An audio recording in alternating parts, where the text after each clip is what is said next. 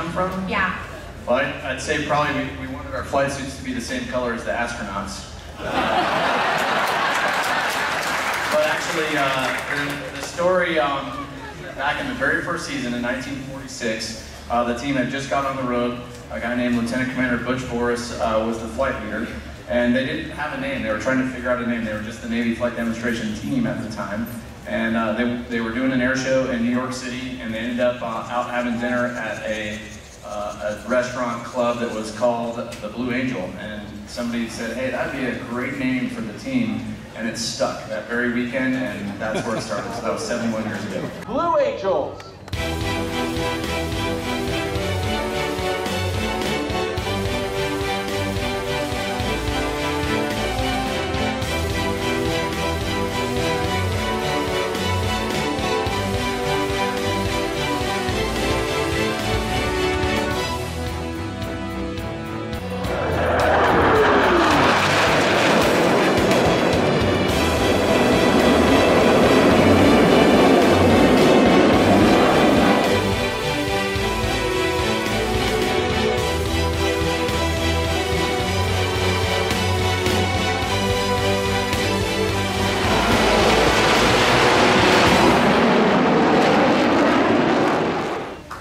Good question. We got one up front.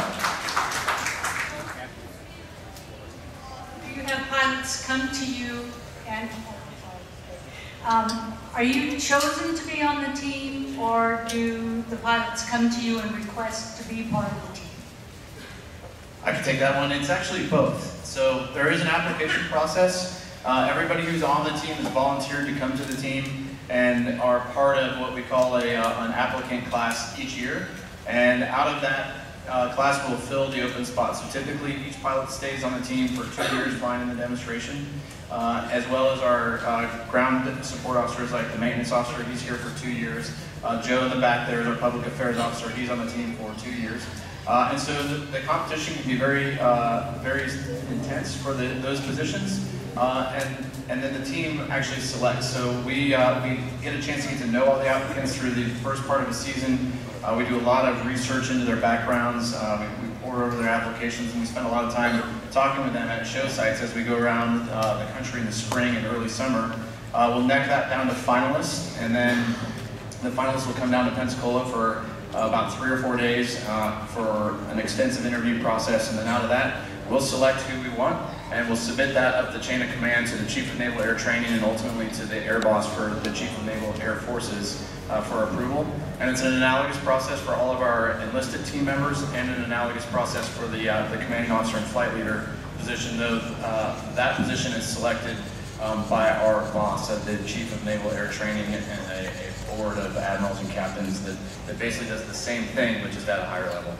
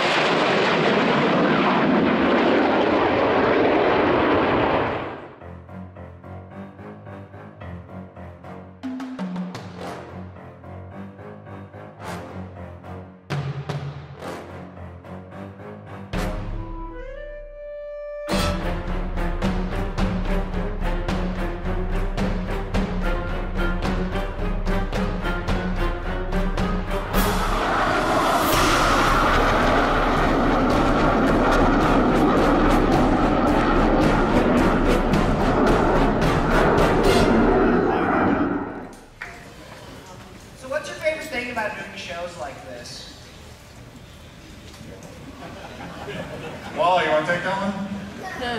Sure.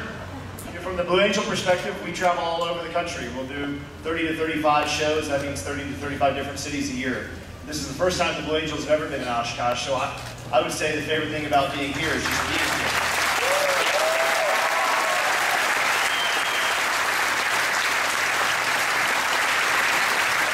This show seems to be just a little bit non-standard from the normal shows we go to. In that the crowd on Wednesday is bigger than most shows combined crowd for the entire weekend, right? And just the enormous magnitude of what is Oshkosh is really exciting for us to be a part of. So thanks for having us, first of all. Just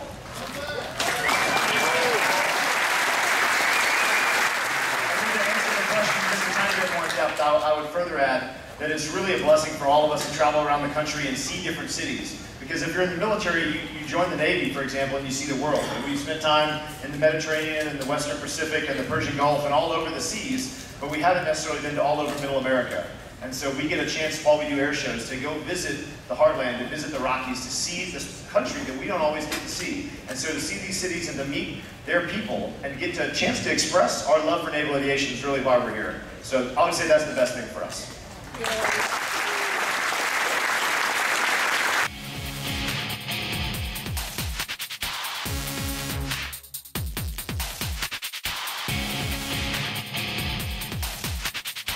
From behind the spectator area,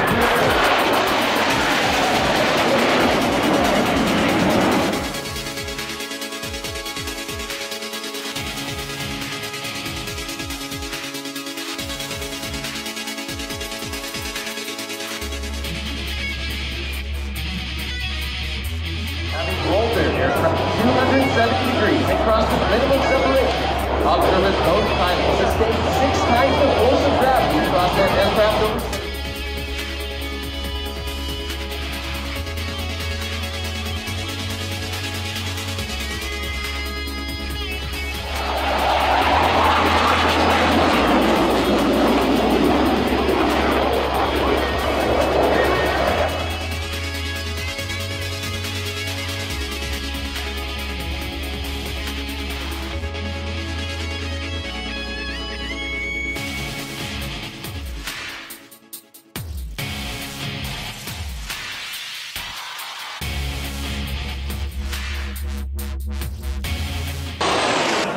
Slow flight maneuver, what kind of ground speed and airspeed and throttle setting are you at?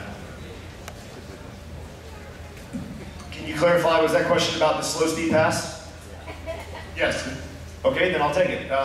For that maneuver, we call it the section high alpha pass. The F-18 is capable of flying an extremely high alpha flight profile. We use a compromise alpha. We fly at 25 alpha, and that's designed to get us lower to the ground. We build in each of our maneuvers a wave-off capability. So we fly the aircraft at 25 alpha, which equates to approximately 118 knots, which is normally at sea level about 130 miles per hour. We do that generally from right to left. If we have a headwind, the slowest I've seen is about 95 to 96 knots.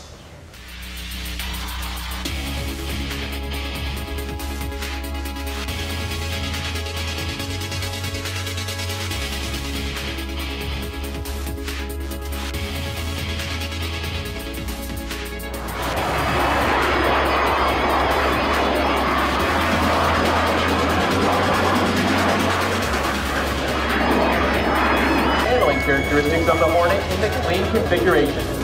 They'll pass before you, virtually standing Blue Angels 5 and 6 on their tails.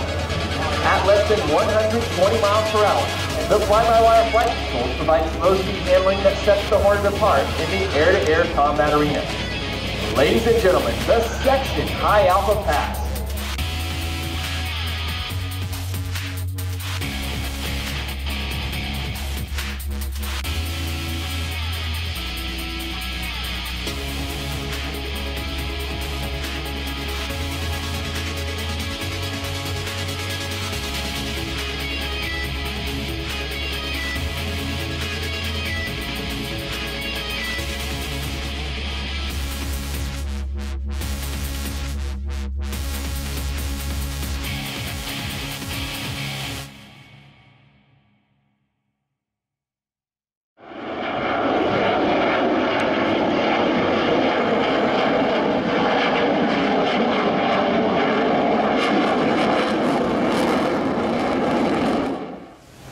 How do you get the smoke out of the back of your jets? That's a great question for Mo. Alright, so our smoke system is actually mounted where the gun would usually mount. It's a 90-gallon smoke tank, and we've plumbed the hoses all the way from the smoke tank to the exhaust. And they just turn the switch on, and it dumps oil into the exhaust, and the heat of the exhaust turns into smoke. Many of the vertically fly individuals using the Diamond will pass before you as they exit the flight line.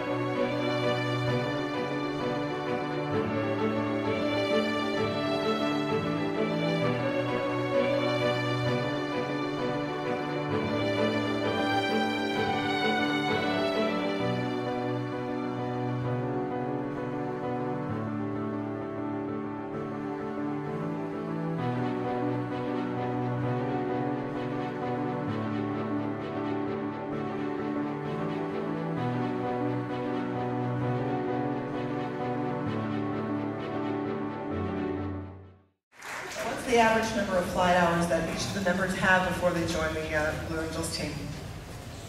Good question. Boss, you want to take that one? Boss? Yeah, sure. For the average number of flight hours, the minimum we're targeting is 1,250 tactical jet hours. So that would include the training time in the Navy trainer jets, and then fleet time, typically in F-18s. And often we have pilots come to the team with a little bit more than that. For the number one position, it's a 3,000-hour tactical jet requirement.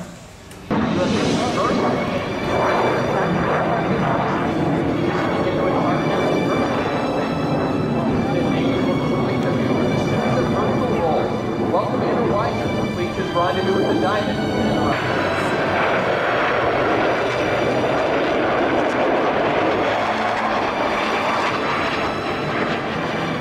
We got a question up front there? How fast do your jets actually go? That's a great question. How fast do the jets go, Wally? We're not allowed to tell you that. It's advertised as 1.8 Mach, so that's 180% the speed of sound, which is about 730 miles an hour. So if you multiply that times 1.8, that's what is advertised for our aircraft. We're not allowed to do that during the air show. The Federal Aviation Administration requires us to be subsonic, unfortunately. If you call your congressman, we generally stay subsonic. And for us at this show, the fastest airspeeds you'll see are just over 700 miles an hour. The three wingmen smoothly shift back into the Blue Angel Diamond.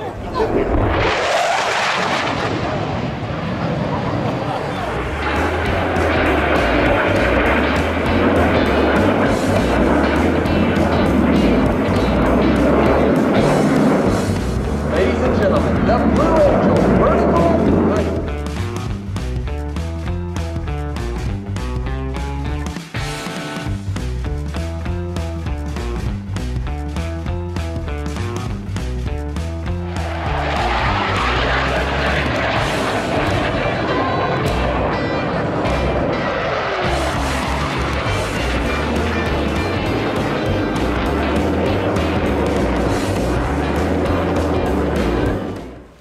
Joe, if I heard that right, it was how do we deal with bird strikes or bird encounters? Absolutely, yeah, that was the question. Sure, I can take that, and probably Mo will want to chime in on this too.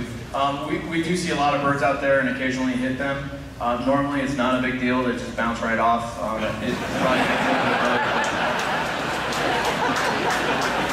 It's not a big deal to us, and in fact, we work really, really hard to not react. So that's where I'm going with that is, you'll see birds coming. I'll see them usually, the wingmen are looking at me and I'll see them coming, and I won't change a thing about the profile. The last thing I want to do is duck down or move the stick in, even a fraction of an inch, because that'll ripple through the formation. So we basically ignore them, and if they hit us, then normally it doesn't cause a bit of difference to the demo itself. Every once in a while, you hit a big one at high speed, and it can cause some damage to the airplane. I can let Mo talk to that. Yeah, that's happened whenever I hear bird strike, I cringe, because that means most of the time, not most of the time, but there's a possibility that we might not be flying that airplane for a while. So that happened this year in Barksdale, and I put a hole in the jet. It took us, we got to pull the wings off and get it put on a truck to truck it to a facility that can repair it. That's going to take about 6 months to repair it. So I'm not a big fan of birds. So. Break. Pulling up through vertical, he'll roll the formation 90 degrees and perform a split S, finishing with a dynamic separation maneuver.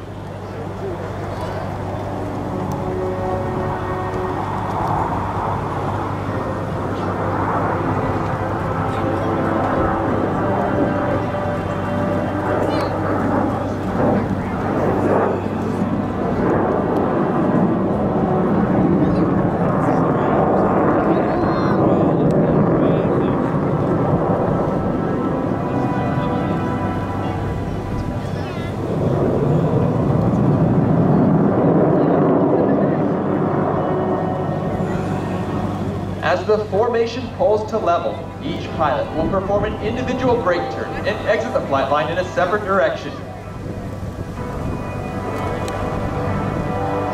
The Blue Angel barrel roll.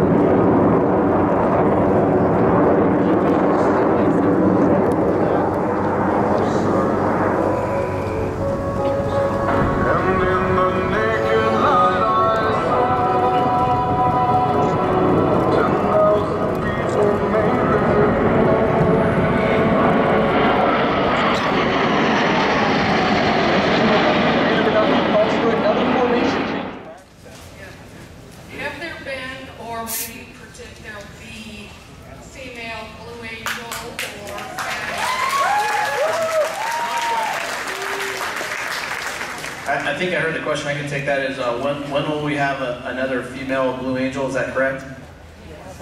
Yeah, it's a great question.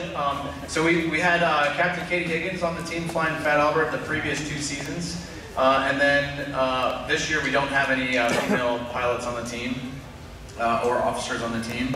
And it just depends if you go back to that question on the applicants, when we get the applicants in. So I think we've all flown and served with just absolutely outstanding females, both pilots, ground officers, Marines, Navy. They're out there and they're doing an incredible job, and I can tell you there's zero difference in a male versus a female pilot in terms of capabilities, zero. It's purely just based on who's interested in coming to the team, and then once we get those applicants, making sure it's a good fit. And that's the primary thing that we're looking for.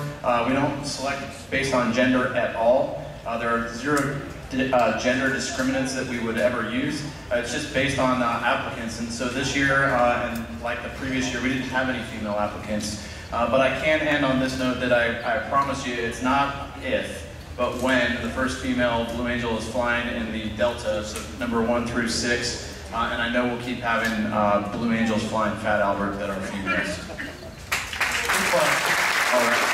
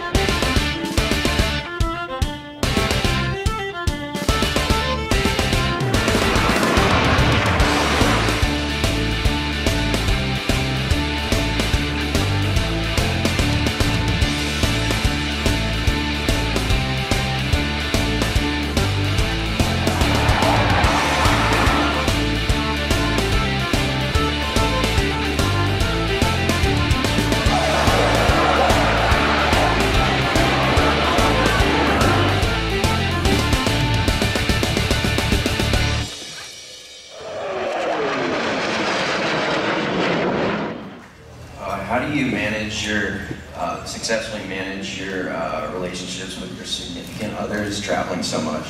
Well, that is a great question. Yeah, that's a great question, actually. So we are typically home about 1 day a week, home all day, and then we practice for a couple other days during the week. You really have to prioritize your spouse, not only when you're home, but when you're on the road. You can't just detach yourself and not FaceTime or make a phone call while you're gone. So I think all of us are married up here, so every single one of us takes some time throughout the day to reach back home and make sure that our wives know what's going on and they kind of know what our day-to-day schedule is. The majority of the time when we're out at night with each other, but we're always checking in no matter where we're at or what we're doing, and I think that helps to ease some of the fears from any spouse that would be back home 300 days a year with their husbands going out at night doing stuff. So, I don't know if Fireball you know about.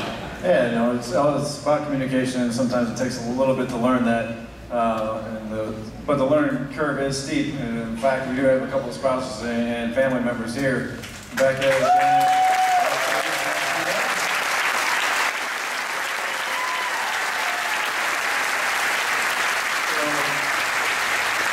taking it along and also enjoy the experience of being a Blue Angel is also a great thing for the entire family. If I could just add one thing on that. All of us on the team feel very blessed by the support we get from our spouses and all of our kids too. Most of us have young children, and that is the hardest part of the tour, of the incredible privilege and opportunity to be a Blue Angel, is to also spend so much time away from home. Sometimes though, we get to join our families on the road at a special event like this, and that makes it all the more worthwhile. But the real heroes are our spouses and kids at home that essentially we're gone for almost 300 days out of the year, and they're holding everything together. They're doing all the hard work while we're getting to go fly air shows and meet incredible people like yourselves all over the country. So really the credit goes to them. Yay.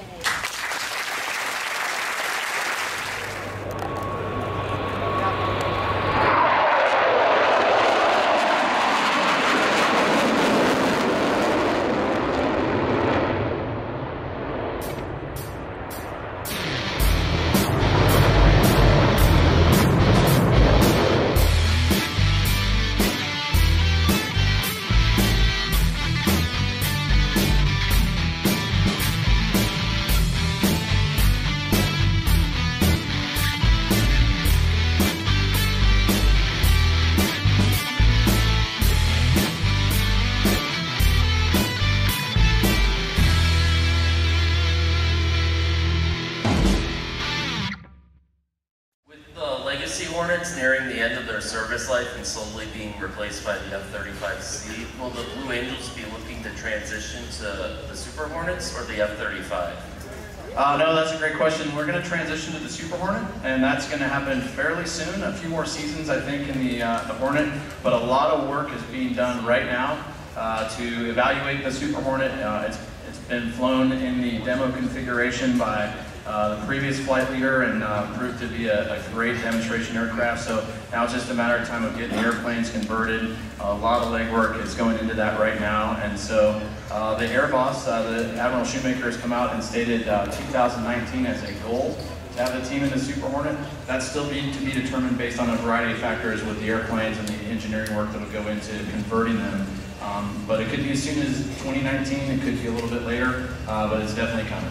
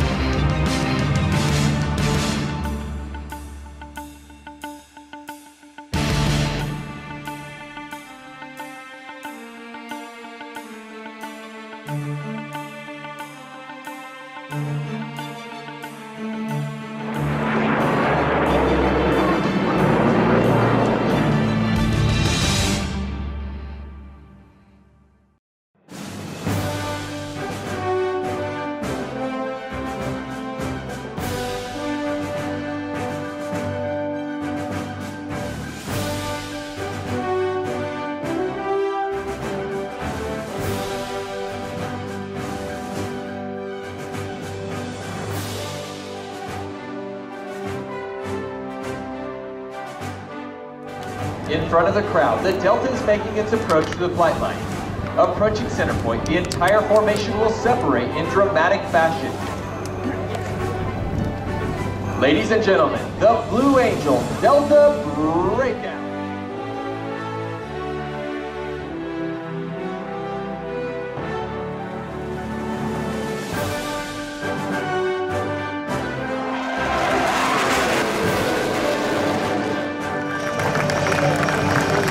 Ladies and gentlemen, as the aircraft taxis back, I would like to take one more opportunity to introduce the 6 demonstration pilots that you've been watching perform here this afternoon. Ladies and gentlemen, Flying Blue Angel number 1, the commanding officer and flight leader of the Blue Angels from Los Altos, California, Commander Ryan Bernacchi. Flying Blue Angel number 2, the right wingman from Fremont, California, Lieutenant Damon Cruz. Flying Blue Angel number 3, the left wingman from Danville, California, Lieutenant Nate Scott. Flying Blue Angel number 4, the slot pilot from McPherson, Kansas, Lieutenant Lance Benson. Flying Blue Angel number 5, the lead solo from Atlanta, Georgia, Commander Frank Weiser. Flying Blue Angel number 6, the opposing solo from Kennesaw, Georgia, Lieutenant Tyler Davies. Ladies and gentlemen, it has been an honor and our pleasure to perform for you right here in Oshkosh.